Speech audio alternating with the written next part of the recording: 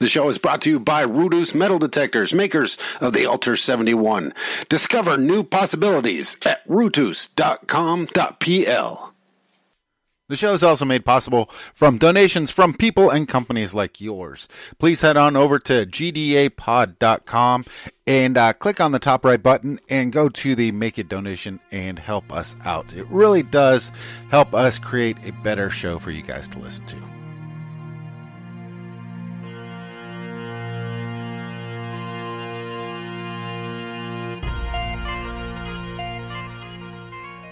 In 1798, two boys exploring a small island called Oak Island off the coast of Nova Scotia discovered something amazing. 10 feet in the ground, a platform of oak logs. Another 10 feet under that, more and more and more and more. Even today, people are currently still trying to dig up and find out what the secret of Oak Island is. Our guest today, James McQuiston, the author of 3 books, thinks he knows what the theory is and what may be lying underneath the ground on Oak Island. Is the connection on Oak Island to several families from Scotland, the Knights Templar, and the Freemasons from Edinburgh? We'll find out. The theory seems to be the most detailed and thoroughly researched theory on what could be underneath the ground in Oak Island. And James McQuiston is adamant that he is on the correct path. Listening to his story, I couldn't just leave it in a single episode. I decided to go ahead and make the entire 2-hour episode a 3-part series. For those of you who don't know what Oak Island is, this is a great place to start. For those of you who follow the theories of Oak Island and love the television show on history, The Curse of Oak Island with Marty and Rick Lagina, this is a place where you will definitely love to listen to a brand new theory. Our guest has been on the recent season of The Curse of Oak Island, sharing his theories with Rick and Marty Lagina himself. And I'm happy to include him on the Global Discovery Adventures podcast, our guest, James McQuiston. I had a really good talk with James, and like I said, I'm not going to be able to just cut this into a single episode. There's way too much theory, too much diving into this. It's a great, great show. You guys are going to love this, and, there's just too many corroborating facts that show that this might be the actual and true discovery of what is going to come on Oak Island. So I'm going to go ahead and be quiet. I'll get in touch with you guys after the episode. Thank you so much for tuning in. Make sure you give us a like, review, and I'll be back with some more news right after our talk with the great James McQuiston. Let's dig it up.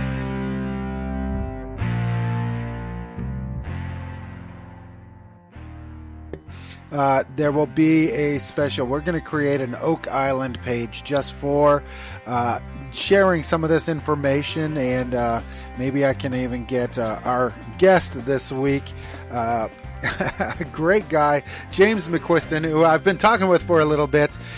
So I finally get a chance to just sit down and talk with him one-on-one about this whole thing, because like I was saying before, if you don't know what the Curse of Oak Island is, you've probably been living under a rock recently, because it's one of those things that's become kind of a pop culture icon on television, because it's the whole question of is it, isn't it, and it's personified on a small speck of an island just off the Nova Scotia coastline, in an island that nobody would have looked twice at, and it seems like there's a secret that this place is hiding. My guest today is an author, historian, and like I said, author of 3 books on the Curse of Oak Island, or on Oak Island,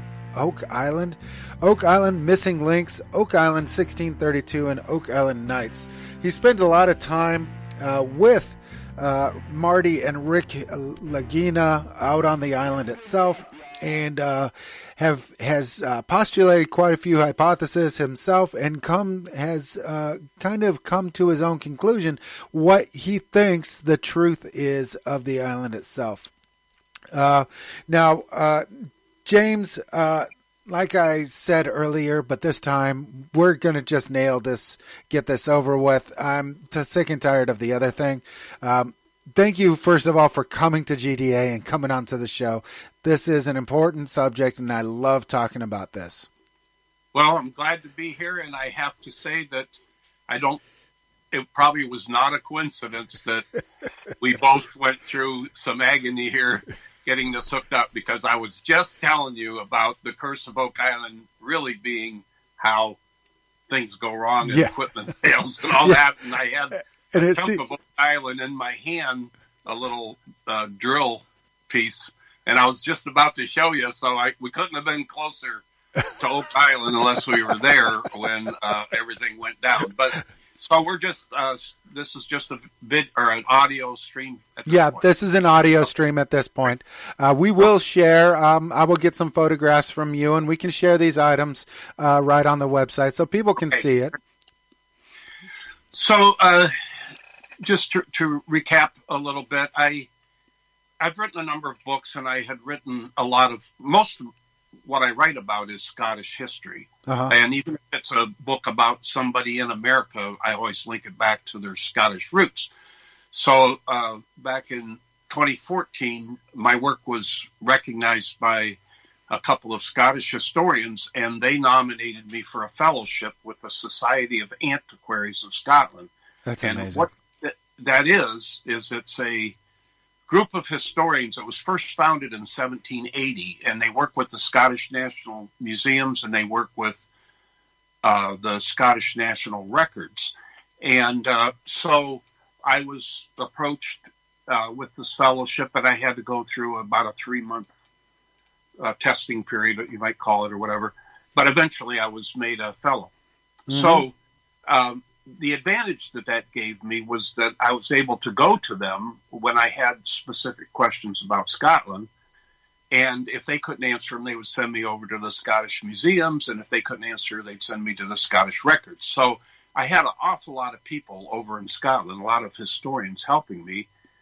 And in addition, the two people that I mentioned originally, the other two historians that nominated me, one of them had a video from a gentleman that had passed away, but he was considered the expert on the Knights Templar in Scotland. Oh, wow. And he sent me that video. It was quite a couple hour long video. And then the other gentleman, I was working with him in recognizing a battle that took place and its rightful place in history. And one of his friends had gone through all the official documents of Scotland to find every record he could on secret societies.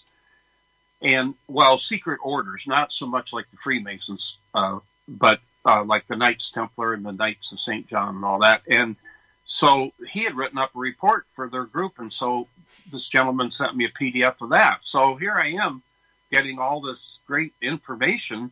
This was even before I even thought about Oak Island. This was just cool information I was getting. So I was writing a family book. I was actually rewriting it, and our family holds the title of Premier Knight Baronet of Nova Scotia. And the person that actually holds it, his name is Sir Ian MacDonald McQuiston, and McQuiston is the Gaelic form of McQuiston. Huh. And so, and I emailed with him a few times, but I had no idea what that was even about. I just knew that he existed. So as I was writing the book and I was rewriting that part, I was also independently watching The Curse of Oak Island, and I'm sitting there one night and I'm thinking, Knight Baronet of Nova Scotia, Oak Island, Nova Scotia, maybe they have something to do with each other.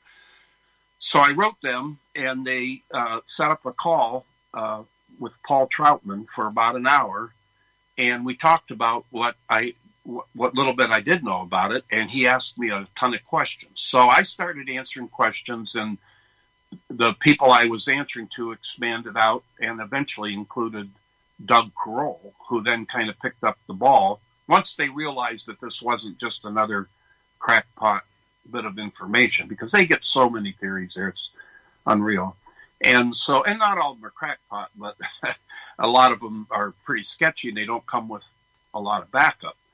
So after hundreds of emails, they suggested I write a book, and that was the first one, Oak Island Missing Links. And that's more generic of how easily it would have been to actually sail over to Nova Scotia from the Norwegian countries or the British Isles, because you have several stepping stones on the way. You have the Faroe Islands, Greenland,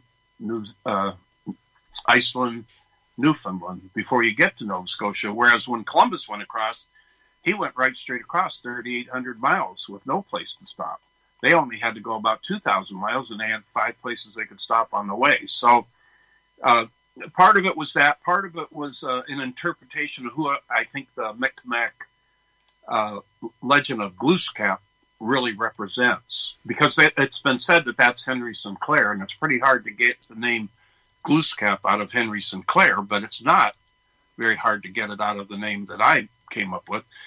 And also in the Zeno narratives, which are a description of the Zeno brothers who supposedly had helped a Scottish prince sail over to the New World, they called him Zichmini, and I came up with a phonetic and historical interpretation of who Zichmini might be. So those are in that book. I also identify a couple of items from Scotland that would be invaluable if they were ever found. They're both lost right now. And I also did a considerable chapter on the Knights Templar. So that was what the first book was about. But it didn't narrow anything down. I mean, I was slowly narrowing it down. So by the time I'd sent a few more 100 emails to Doug, and particularly to Doug and Rick, became my point people, Rick Lagina, they suggested another book because I had narrowed this down to who I thought the people were and what year, which was 1632. And so that was the book they asked me to come up to Oak Island in 2018 to talk about. I'd been there in 2017 to talk about my first book, and I was in the war room. And as a matter of fact, I hold one claim to fame that nobody else will ever be able to claim, because I gave the very last presentation in the old war room. And I didn't know it was going to be that, but after I did my presentation, we were outside standing around, and I thought, well, I'm going to go back into the war room and look around a little bit. And there was a lady in there photographing each section of wall and then taking everything off it. And I said, what's happening? And she said, I'm taking everything down to the new war room, but it's top secret, she said. And I said, all right. So what I found out was that, first of all, that was just an old shed that was converted, and it was not in good shape. So they were concerned of bringing guests in, something would happen. Secondly, it didn't have good air conditioning, and they had a lot of artifacts and articles and photographs on the wall, and they were concerned that these might get ruined if they needed to get them into a better controlled environment. And third, the old war room was right across the causeway when you drive over to the island. So if they were in the middle of filming and a bunch of tourists came over and got out, a bunch of noise, So they built a somewhat identical war room. I think it's just a hair bigger, but it's up around the bend, and you can't get to it except through a gate. But it's got good air conditioning, and the ceiling is higher where the lighting can be better, because they really, we went through a lot here today, me trying to set up my studio in my office and everything. Well, they were somewhat hodgepodged in the old war room, and this allowed them to get better lighting up in the rafters and everything. So it was a considerable improvement. But anyway, so that was 2017. They did not use that footage, although everybody on the Oak Island team was kind of enthralled with my ideas. So in 2018, I went up, and Doug and I were working on a project about a medallion, which I'm going to tell you about. It's a pretty exciting development. Yeah. But so we discovered a lot more about it, and we eventually got the gentleman who found it back in the 70s to show it for the first time in public. And he showed it to just me and Doug and Rick. And my wife was in the room too, and she was taking photographs like crazy. We were in the war room, and Prometheus couldn't get a team down there because it was Saturday morning early, and they'd worked a long week, and they said their crew was scattered everywhere. We didn't know the guy was coming. He just called up and said, all right, I'll come down and show it to you. So we all scrambled to the island. And I tried, when I got there, Rick was on the phone with Prometheus trying to convince them to get a crew down there, and they were telling they couldn't. And he said, he hands me his cell phone, says, here, you talk to him. So I'd only talked to this gentleman a couple times, and that was about boring things like car rentals and hotel rooms and stuff. But I said, this is such a big deal. And he said, I'm telling you, it'd be 4 hours if I could even find a couple guys. He said, they work like 10-hour days for 5 days. They're gone on a Saturday morning. So he said, I'm just not going to find them. So the gentleman brought it in and showed it to us. And I'll get into that in a minute. Uh-huh. But so because we developed a lot of more information on that, and because I was developing more information as I was heading up there and on my way back out because of questions they asked, I knew I had to write the third book. They had suggested the first two, and they sell them up there in their museum. But I knew I had to write this third book because I came up with, I added to the who and the when, I added the what and why it was buried and why nobody could come back to get it. So I couldn't leave it out with just those first two books, even though they stand on their own and they've got a ton of information in them. I had to write this third book, and that's Oak Island Knights with a K. Mm-hmm. And a local newspaper wrote it up as Oak Island Knights with an N.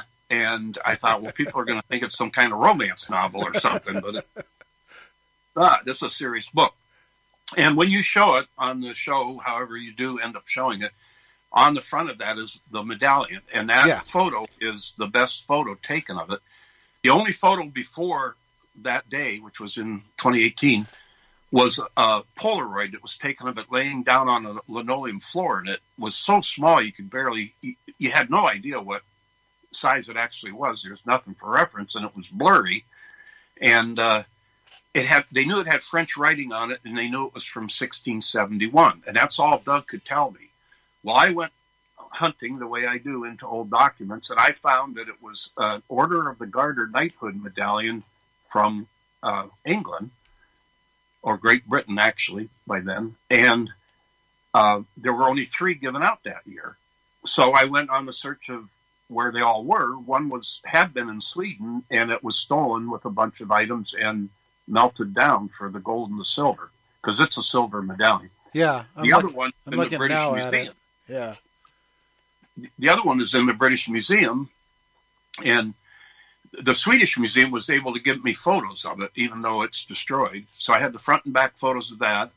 The British Museum gave me the front and back photos of the one there, and they know who those two belong to. So there was only one person left in all of history that this third one could belong to. Uh-huh. Well, he happened to be the financier of a treasure hunter. Really? And that treasure hunter found a Spanish galleon down near the Dominican Republic, and he went back to England to get financing. The king was he was under pressure because he was Catholic in a relatively Protestant environment, and he just didn't have a lot of money. So this other gentleman, his name was Christopher Monk, he had just retired from all of his responsibilities and titles and everything, just to live the good life in his later years. So he decided he'd sponsor this other gentleman, whose name was William Phipps, to go find the treasure. And he did, and he brought it back to England. And one currency calculator says it was worth billions of dollars, and some stories about it say that it actually saved Great Britain, because they were so destitute at the time that it saved them. Well, one of the things that this Christopher Monk had given up when he gave up all his titles was his Order of the Garter medallion. Okay. So the thing was laying around, basically. Phipps could not be knighted officially because he was born in America and had no real property, but he was knighted. He was given an honorary knighthood. So what I'm thinking happened, because he took Christopher Monk's and King James billions of dollars, they just gave him the silver medallion and said, that wasn't being used anyway, and said, here, you're officially a knight now. even though you're not eligible to be one. Now you're a knight. So he came back to America claiming to be a knight, and they called him the New England Knight. And so he eventually went up to Nova Scotia to chase the French out, and the first place he hit was the place where my guys that I think buried the treasure were living. And he wrote in his book that he and his men were searching for plunder, which means stolen treasure, by land, by water, and underground. So he was there treasure hunting. He wasn't there just to chase the French out. His personal motive was to treasure hunt. And then the medallion was found on the other side of Nova Scotia from there at the little town of New Ross. And I don't know if you've seen that on the show, but about 20 miles up from Oak Island, there's an old foundation there that they've been speculating who it belongs to. Some people said it was Templar. Some people said it was Henry Sinclair, whatever. Well, I found evidence that this other family that I'm going to get into had built a secret estate there. Huh. And this medallion was found. What the gentleman that was there with the guy that found it, he said we were playing a stone's throw over there from that foundation when he dug it up in the dirt. So my theory on that end of it, which doesn't pertain 100% to my overall theory, but it's just interesting because this is a medallion you can hold in your hand. It's an actual object, silver object, that can be dated. And my theory is that Phipps came across Nova Scotia hunting for this treasure that he knew about. He may have got in a battle and it got knocked off his chest. Now, two parts to that. Number one is at the admonishment when you became the knight was that you wore the medallion around your neck on a ribbon. Yeah. So just to follow the rules, he would have been doing that. But he also led 700 men. And so just like the boss wears a tie at work and the sheriff wears a badge when he goes out to arrest the bad guy, well, he was almost certainly wearing his medallion around his neck to show that he was the boss of these 700 people, and also because that's what the knighthood said he had to do. Yeah. And the medallion is somewhat compressed on the front. If you show a good photo of it to your listeners, see there's a dragon. It's St. George slaying the dragon. Yeah. And the dragon's body is somewhat compressed. Yeah, it looks a little flat. It looks almost like there's a double print on it, almost. Well, when you flip that over, on the backside there's a dent, and some of the lettering is smashed right in right there. Oh. So this thing experienced trauma somehow, and fairly severe trauma, because I don't think you could... I don't know what... My two ideas are that he was in battle with the French or with the Micmac First Nations tribes. Uh-huh. Because it was all wild country at the time. Yeah, of course. And it got hit with a club or something and fell off his neck, and he couldn't recover it because he was in the middle of a battle, and it got kicked into the dirt.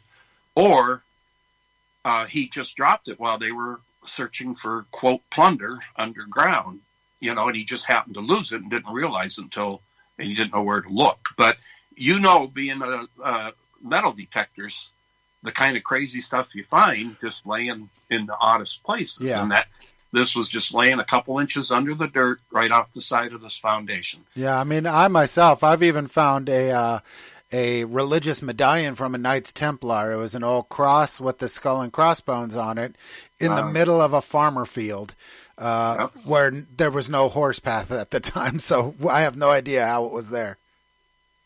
Well, and that was the thing that was bugging me so bad, is how it would end up. I mean, once I identified who it belonged to, then it was bugging me, well, how did it get there? And then when I found out the gentleman it was originally given to was the financier of a treasure hunter who ended up becoming the governor of Nova Scotia and wrote in his own book that he was searching for plunder underground, it kind of all came together. And then, to be found 20 miles away from Oak Island as well. Right. That's too big of a coincidence.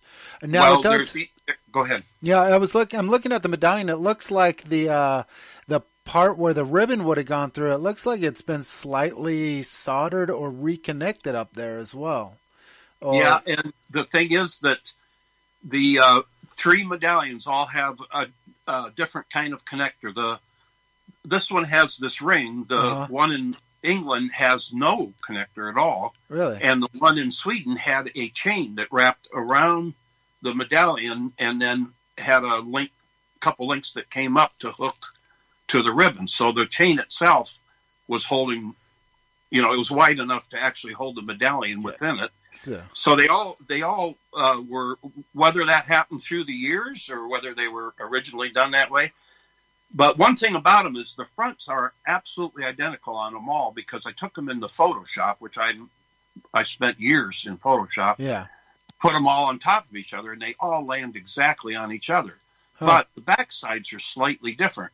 And I think what happened was they minted the fronts and a piece of ivy around the outside on the back for maybe 10 years worth of them, because they didn't know each year how many knights were going to be necessarily inducted. So, and then they would go in imprint when on the day or before, shortly before the day that they would install them. They always install them all on the same day.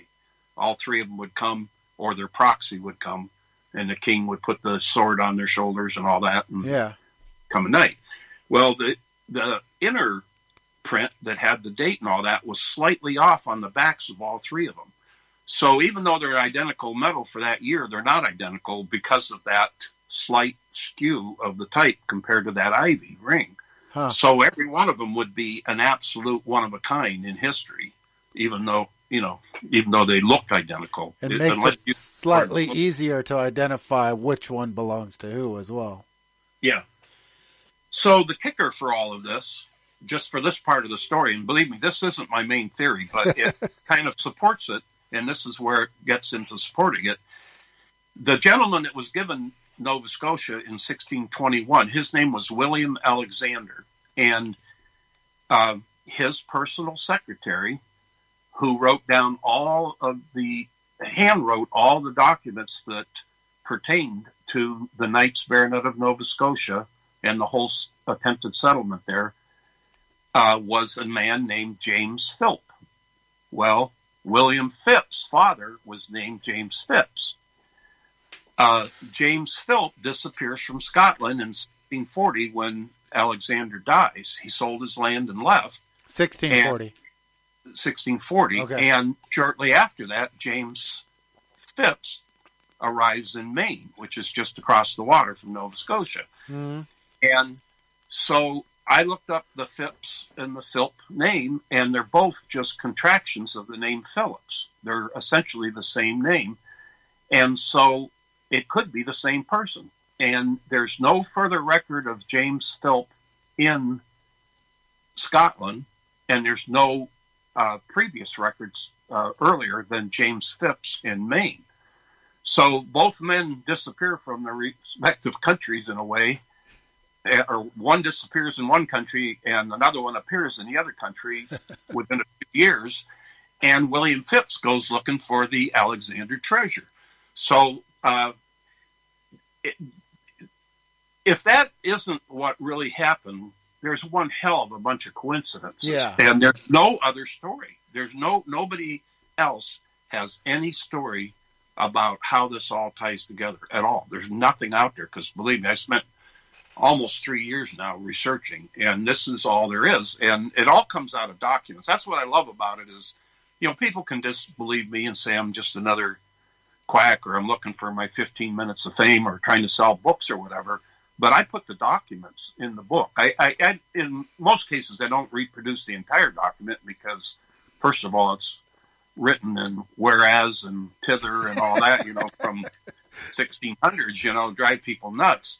But I put in the pertinent part of it that tells the tale, And so if somebody doubts me about it, all they got to do is go back and look at the document, and they can look up the full document online and read the whole thing if they want to, and see where I got it from. So that's what I think makes mine stand out from a lot of them, because there's a lot of speculation and maybe a lot of wishful thinking. And I'm not picking on everybody, because, everybody that puts out a theory thinks they've got the best theory, of course. Of course, yeah.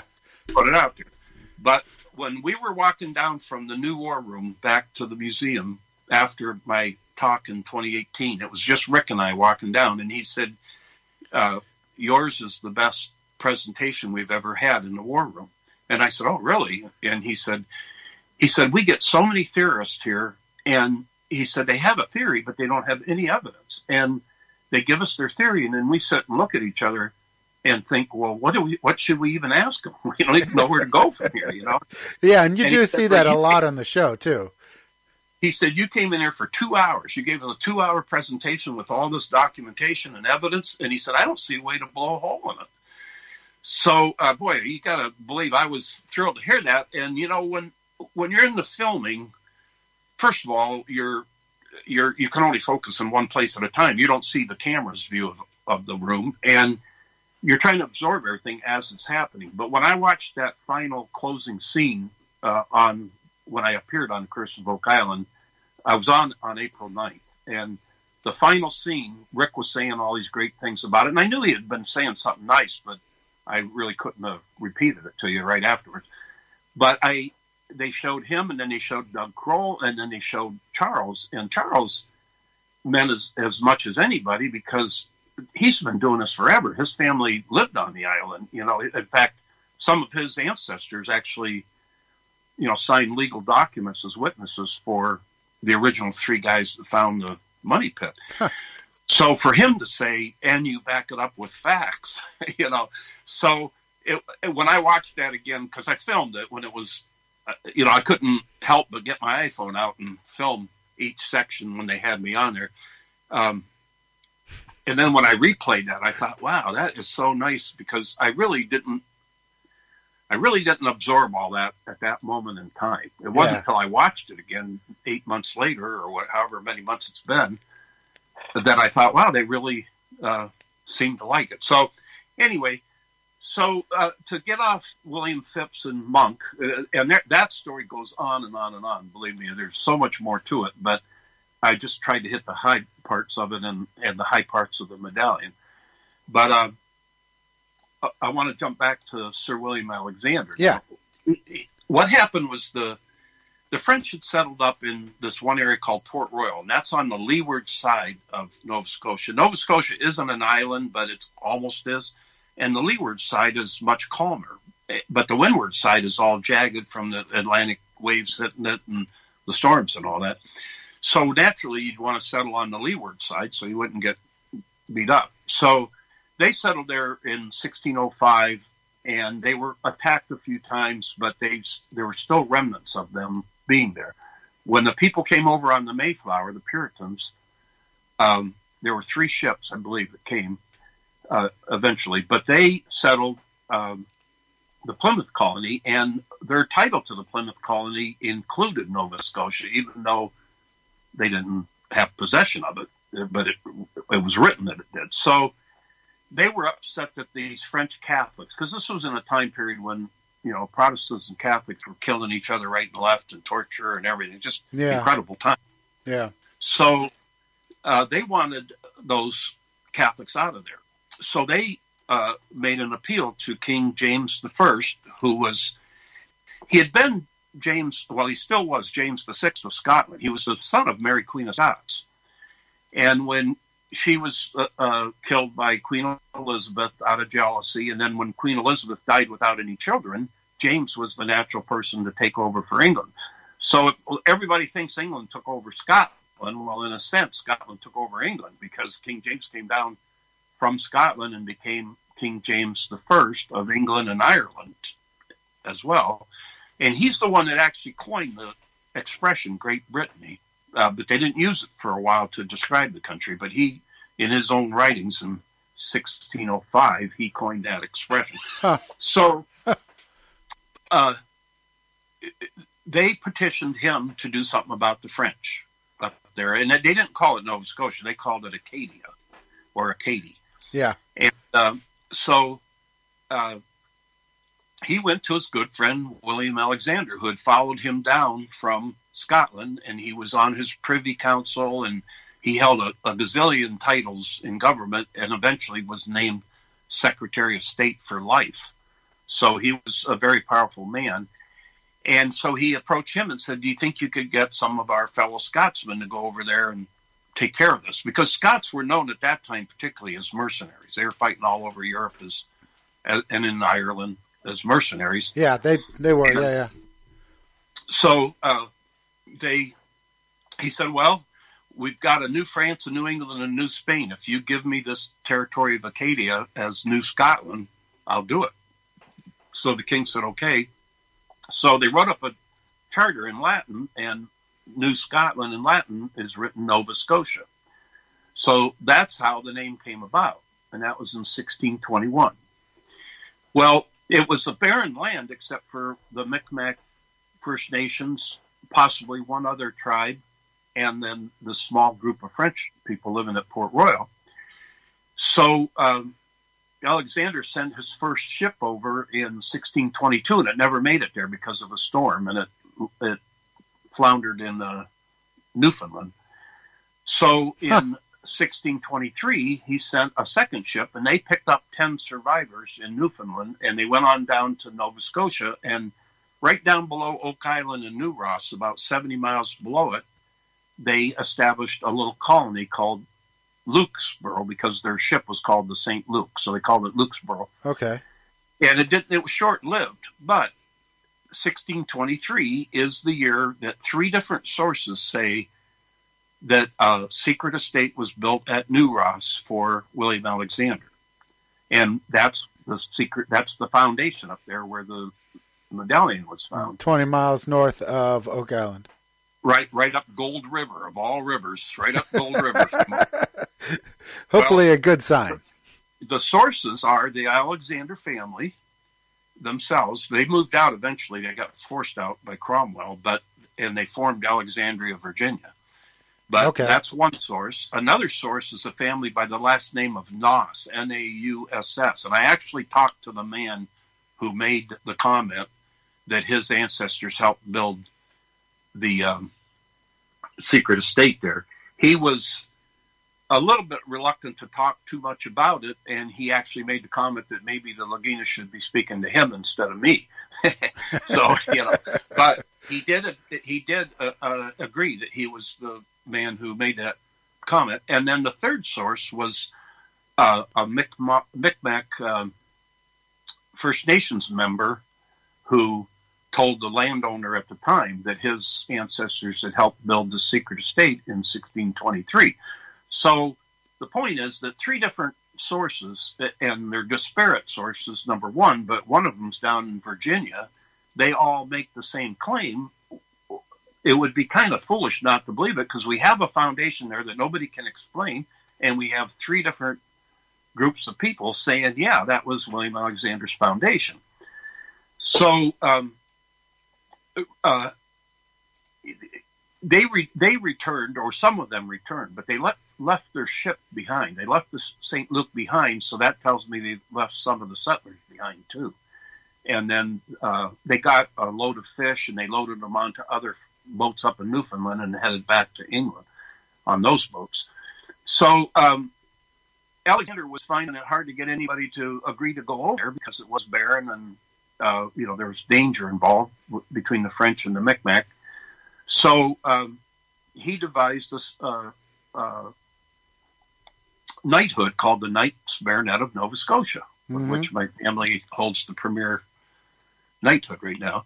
And the idea was that you would, for a certain fee, which was currency calculators drive you nuts because it all depends on what if you're basing it on gold, if you're basing it on land, on average wages, or the business influencing the economy and how they explain that. I mean, I'm going to give you the latest explanation, but if you're a millionaire in the United States, you're one of many millions of millionaires. But if you're a millionaire, say, in Bangladesh, you're going to carry a lot more weight. Your millions are going to be worth more. Even if you went to Mexico or Honduras or whatever, they're going to be worth more. So if you base it on that kind of a currency calculation, it jumps it way up. So the fee for this knighthood, because you had to pay a fee, ranged from in the range of 30 to 50,000 using some lesser calculators, up 500,000.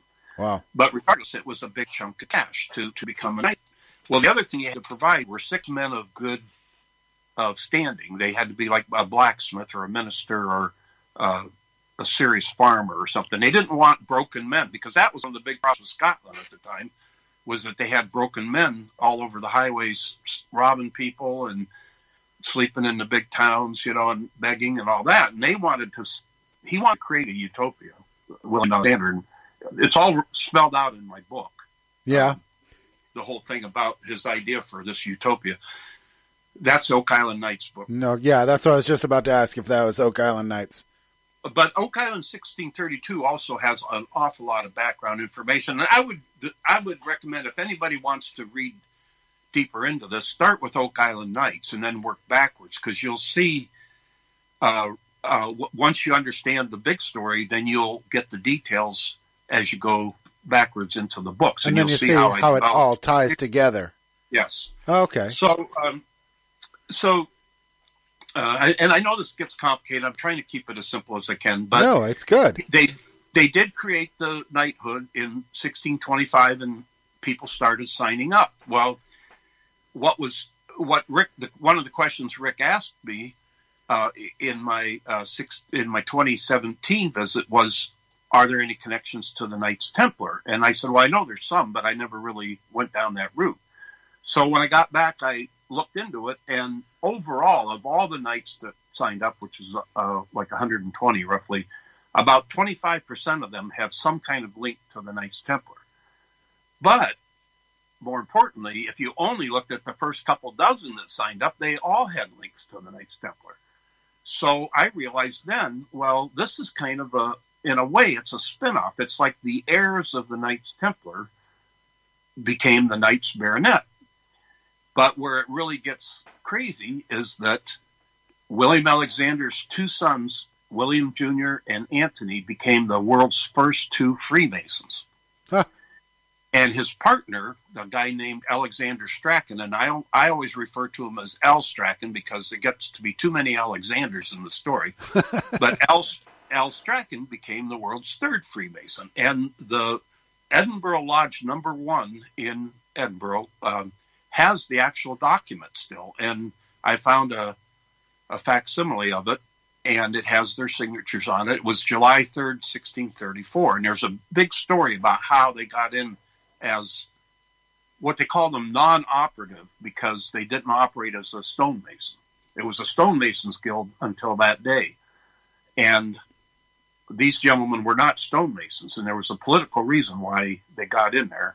But they became what we think of today as a Freemason. And it was only 3 years later in the same lodge where they started using the name Freemason, the word Freemason. Mm-hmm. So now you have a tie between the Knights Templar, the Knights Baronet of Nova Scotia, and the Freemasons. An absolute tie. So I started looking at all these families, and I did a lot of that in 1632, where I could find a Knights Templar. In the same family, I could find a Knights Baronet of Nova Scotia. Then I could find a Freemason.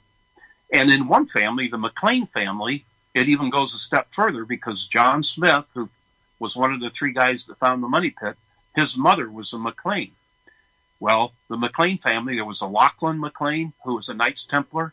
Later on, there was a Lachlan McLean, who was a Knights Baronet of Nova Scotia. A little later on was James McQuiston, who was the 2nd Grand Master of the French Freemasons when the Scots were helping the French set up their Freemason lodges. And then a little later on, you got John McLean Smith out Oak Island finding the money pit treasure. So the connections are just incredible, and they continue even today. I sent some more stuff out I have a mailing list of like 6 people now, principal people, 3 Oak Islanders and 3 Prometheus people, where I send my research as I'm finding it, because I want them to be up to date on what I'm finding. And some of it I can't talk too much about, but it just gets deeper and deeper and deeper and deeper to where there isn't any doubt in my mind that the fix was, well, I have to tell you about the treasure, but a treasure was stolen. The fix was in to steal the treasure, It was taken to Nova Scotia to finance Nova Scotia. Alexander was going to set himself up as the king there. The French took it back over, and Oliver Cromwell was busy in Great Britain trying to get rid of all royalty. And Harry Alexander was the best buddy of the king. So they found themselves between a rock and a hard place. And I believe I have quite a theory, but it's very believable, and it's backed up by some science, including carbon dating and weather records. They were forced out in 1632. They got there in 1629. They were forced out in 1632 by the French in April. You could not have sailed across the North Atlantic in April. You can't even do it today on most days, because if you look at the NOAA weather records it was April 27th was the day they absolutely had to be gone by. You look at the weather records for April 27th for 2017 and 2018, they had waves 35 feet high. They had high winds, they had fog, and they had freezing spray.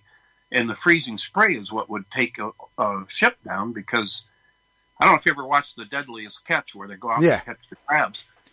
Those metal boats get covered with ice, and they take a wooden bat and go out there and break the ice off. Yeah. Well, if you were trying to do that to a ship from the 1600s, you'd beat the thing to death. Plus, you couldn't take, because the NOAA even said that some waves can be higher than twice as high as the norm. They gave the norm as 20 foot. So they're talking about a rogue wave could be up to 40 foot. Well, there's no way those ships, they had a draft of about 12 to 16 foot. And there's no way that a 40-foot wave, or possibly even a 20-foot wave, wasn't going to just dump them right over. Yeah, especially even if they were pointed nose first right at it. Yeah, and they knew they were forced to take everything with them, or they were allowed to take everything. I have to say that, because it was a semi-friendly evacuation, although some Scots stayed behind and fought. But they were told in the order to leave to take everything, including their gold and silver that was specifically on the list, which was interesting, and all their cannons and rifles and all that. They were allowed to take it all. But if you can imagine, they're on the leeward side of Port Royal, and the weather's reasonably okay. It's early spring. You come around the bottom of Nova Scotia, the first thing you're going to see is the Atlantic. Yep. The terrible storm. You head up the coast of Nova Scotia, and the deepest bay, which by deep I mean deep into the land, not necessarily deep down, but deep into the land, is Mahone Bay, and at the back of the bay is Oak Island. Oak Island is near the shore. Some people think it even had a natural causeway back then. You can get water, you can dig for water on it, fresh water. Really? Okay. And it just happens to be right below the secret estate up at New Ross. So and they had given that land to their only French ally in Nova Scotia, which I can tell you about that in a minute. But so there was no better place for them to go to wait out the storm than to go to Oak Island. And so people say, well, why Oak Island? Well, if you look at all the evidence, you'll see why. And my story, the Alexanders were finally forced out by Cromwell in 1656. So the time period I'm talking about essentially starts at 1620 with the Mayflower people, but more importantly, it's 1621 when Nova Scotia was founded. It goes on up to 1656 when the Alexanders finally left. Well, I took the carbon dating records for wood that both Fred Nolan and Dan Blankenship, you probably know those two names, two old timers. The early records they sent in for carbon dating, and they ranged from way back in the 1500s up into the 1700s. But if you put them on a bar graph, the only place they all crossed over was 1620 to 1660. Exactly my time period. Yeah, exactly. Yeah. Exactly. And there's no other place where they do cross. There is no other record that shows a concentration of carbon dating dates that equals a somewhat traumatic time in Nova Scotia. And so to get back to what's buried there, And I'm going to reveal a lot of that's in my book, but believe me, there's 100 times more in there, and there's all the details, and the other books, like I say, give the background information.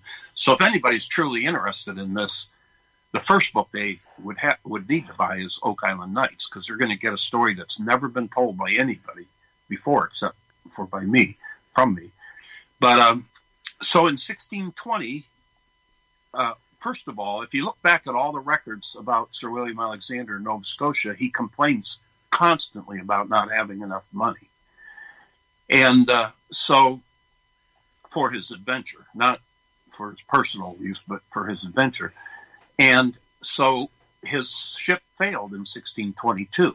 He didn't get a ship all the way there till 1623. Mm-hmm. But in October of 1622, this is the whole key right here. In October of 1622, his partner, Alexander Strachan, or Al Strachan, as I call him, the world's third Freemason, steals a massive treasure from one of the richest people in Scotland, and he steals the guy's wife along with it.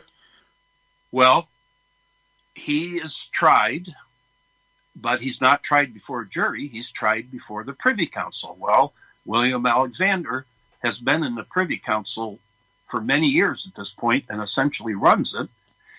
His trial is delayed 2 more times. So over a 1-year period, it was set for 3 different days. It was never, ever held. The following year, right as the Knights Baronet were being established, Al Strachan and all the other people involved were given complete remission for their crime. Huh. So nobody went to jail for stealing this gigantic treasure. And where I found the treasure was in the history of Lodge Number 1 of Freemasons in Edinburgh, in their book. Was the treasure ever recovered? That was my next question. Yeah. So I went to... Well, everybody, that is the end of the first part of this 3-part series on the mystery of Oak Island. Please head on over to the Global Discovery Adventures website, that's gdapod.com, and find images and information on our very own Oak Island page that will be opening up really soon. You can also find out when we will be having live shows on the calendar that's right there on the homepage. It's a really great page, a lot of information, a lot of discoveries, and everything else on there. Please head on over there.